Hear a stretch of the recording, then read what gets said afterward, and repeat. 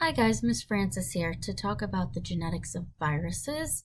So viruses kind of defy science's definition of living versus non-living. Viruses don't follow the central dogma. They don't take DNA and transcribe it into messenger RNA and then translate it into ultimately proteins.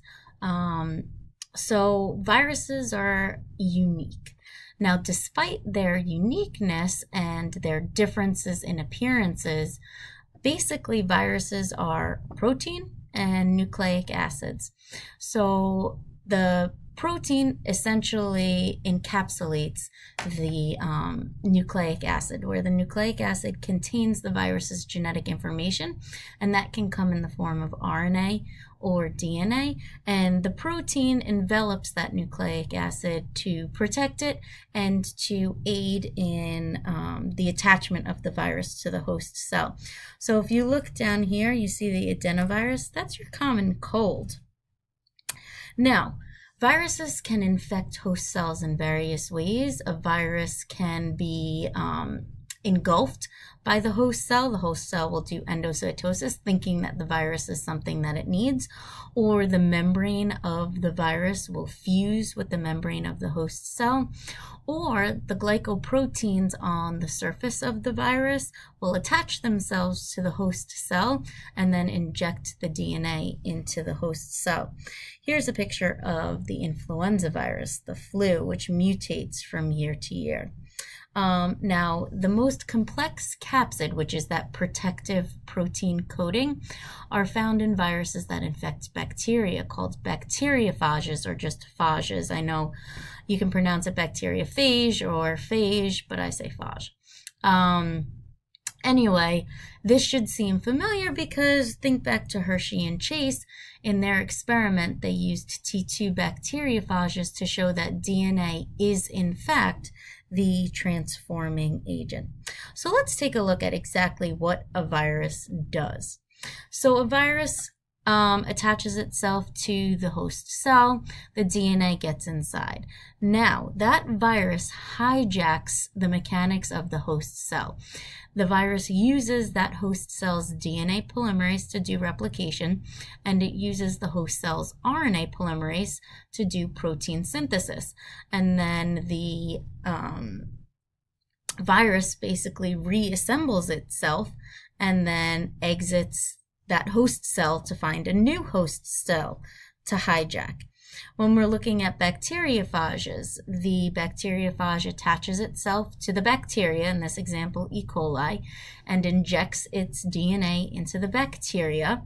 The phage's DNA takes over the machinery of the bacteria using the bacteria's DNA polymerase and RNA polymerase to do replication and protein synthesis.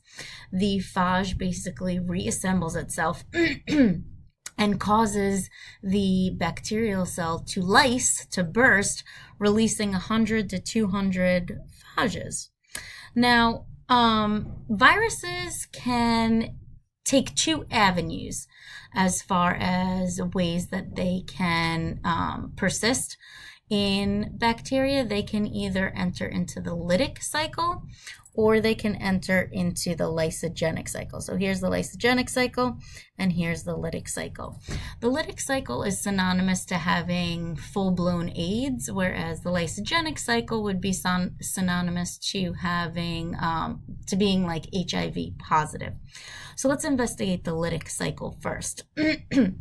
In the lytic cycle, the phage attaches itself to the host cell and injects its DNA into the bacteria. That phage DNA then circulates. It takes over the bacteria's machinery, creates new phage DNA and synthesizes proteins, assembles itself back into many phages, causes the bacterial cell to lyse, releasing those now newly assembled phages. Or the phage can take a different pathway, where the phage still attaches itself to the host cell, injects its DNA, the phage DNA still circulates, But now the phage DNA integrates itself into the bacterial genome, becoming what's called a prophage. And now when that bacterium reproduces, it reproduces normally, but a copy of the prophage gets transmitted to its daughter cells. And then ultimately, after many cell divisions, you've got a colony of bacteria infected with prophage.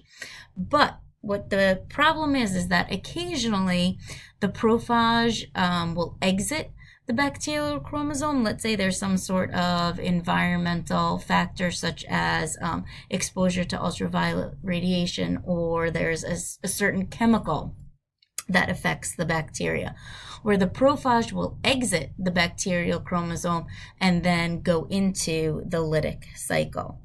Now, not every time that a virus infects a host cell does the virus want to cause that host cell to lyse, ultimately killing the host cell. Why? Because that virus wants that host cell's machinery, so it doesn't want to kill that host cell. HIV is an example of a retrovirus. HIV is the virus that causes AIDS. Now, a retrovirus is unique because instead of going from DNA to RNA, it goes from RNA to DNA using an enzyme called reverse transcriptase. So here we've got our HIV molecule. It has two identical RNA strands as well as 2 copies of reverse transcriptase.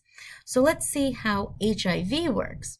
Well, here we have HIV entering the host cell. Using reverse transcriptase, the viral DNA is the HIV uses reverse transcriptase to create an RNA-DNA hybrid from viral DNA. This is sometimes called cDNA or complementary DNA, which then ultimately creates DNA. And then the HIV virus uses that host cell. In the case, this would be a white blood cell because that's the cell that HIV invades. Uses that white blood cell's machinery to do DNA replication as well as protein synthesis. The HIV molecule reassembles itself, and then the new HIV leaves the host cell. So in recent years, several very dangerous emergent viruses have risen to prominence. So following HIV, every single year you've got new strains of the flu virus, and the flu virus mutates extremely quickly. So that's why every year you get a new strain. Ebola is a virus that we are probably familiar with because it causes such insane issues in people, hemorrhagic fevers, where you basically bleed from every orifice. More recent example of an emerging virus is the Zika virus, which causes encephalitis in third trimester babies who are exposed to Zika.